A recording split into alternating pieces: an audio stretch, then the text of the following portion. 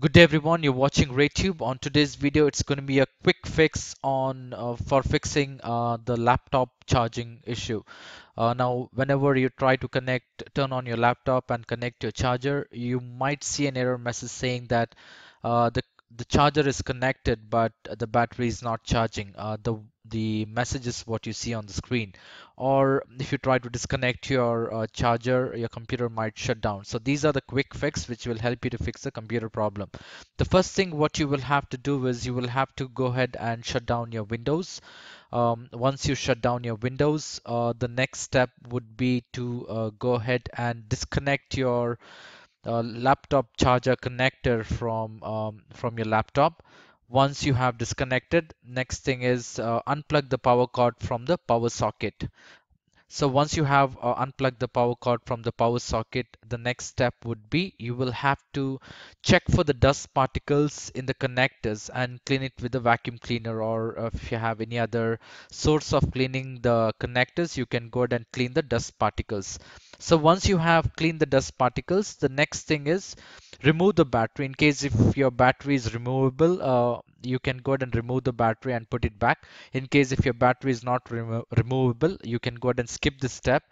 Once you have connected your battery back to the laptop, the next step would be to connect the power cord back to the laptop and then plug the power cord to the alternate power socket. So don't plug the power cord back to the same socket. Instead, plug it back to the different power socket. That there might be chances that your power socket might be um, faulty one. So once you have plugged your power cord to the power socket, the next thing would be you will have to check if that works. In case if that doesn't work, what you will have to do is you can go ahead and select the icon here and see if the battery is been charging. In case if that doesn't work, what you will have to do is you will have to go to control panel, open the control panel and look for the power options.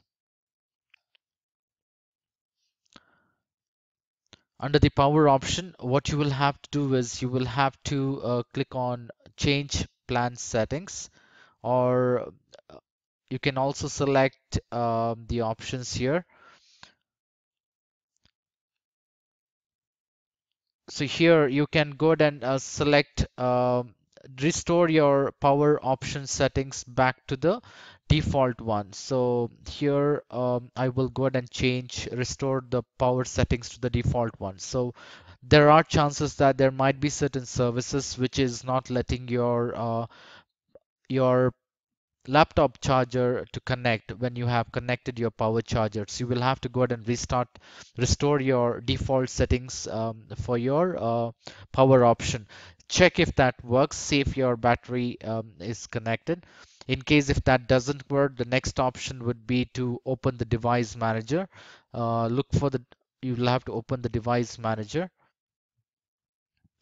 and under the, once you have device manager open, you will have to expand the batteries option and you will have to go ahead and update your device driver for the Microsoft AC adapter. So all you have to do is you will have to do a right click on it and click on update driver and search for the update automatically. Once the driver has been updated automatically, you would get a message saying that all the device drivers have been updated successfully and they are working properly. And the next one, you will have to go ahead and update your Microsoft ACPI compliant control method battery. You will have to follow the same step what you have followed for Microsoft AC adapter and click on update driver. After updating the driver, see if that works. In case if that doesn't work, there are chances that your power port are a faulty one, so you might have to go ahead and replace the power port.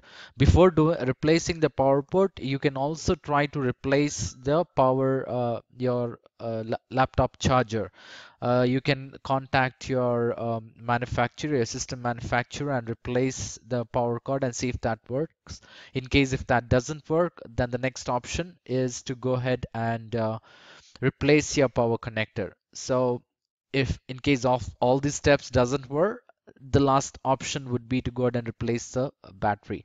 So I hope this video was helpful. In case if you like this video, or in case if this video was helpful, please make sure you hit the like button and do not forget to subscribe to my channel. Thank you for watching. You have a great day.